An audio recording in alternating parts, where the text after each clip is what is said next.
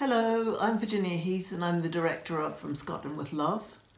And first of all, thanks very much for screening the film and asking me to chat a little bit about it.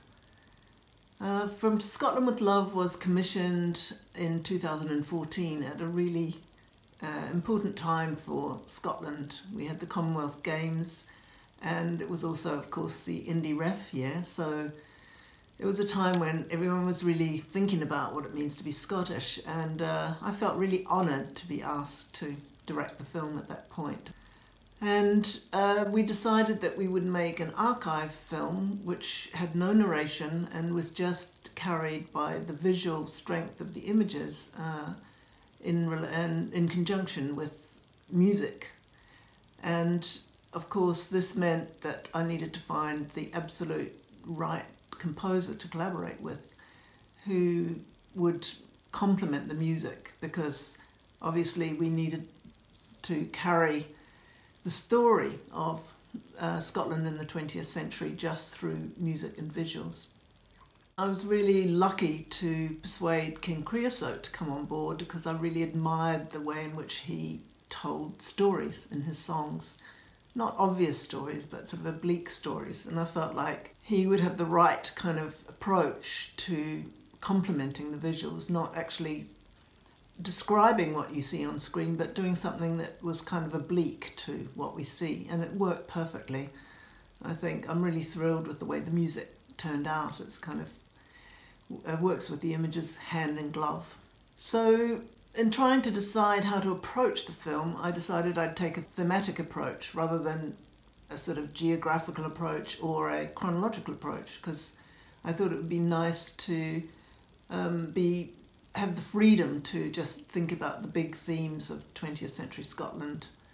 So I had an overall theme of love and loss, and then within that we had the big themes of industry, work and play, immigration, the war, and in all those themes I really tried to bring out marginalised voices. I really looked for material that would show women working and playing and really emphasise their important contribution to Scotland in the 20th century.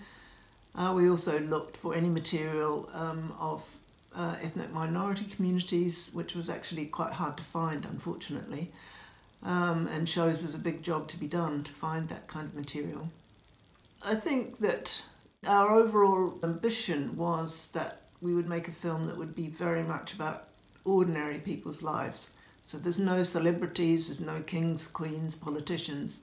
It really is the experience of ordinary people going about their lives. And I think that's why it's connected with people in such a profound way, because I think they see themselves reflected on screen, and there's a kind of celebration of the ordinary fabric of life, which perhaps you don't see so much about in historical documentaries.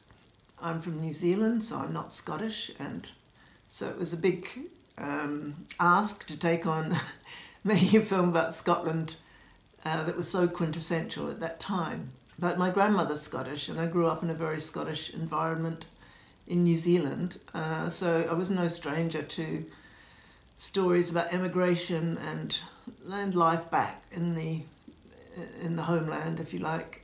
So I feel like I had a real connection there. But also I was working with a whole team of brilliant Scottish artists of various kinds. King Creosote himself, of course, but also David Macaulay, who was the music supervisor and sound designer, Colin Money, who's one of Scotland's top editors, if not the top editor, and he's brilliant knowledge of Scottish history, and he always set me right. If I was putting an image in the wrong place, he'd kind of was a great guide on that front. And huge support on the music front from Chemical Underground Studios. I had plenty of people around me to support my vision of Scotland in the 20th century.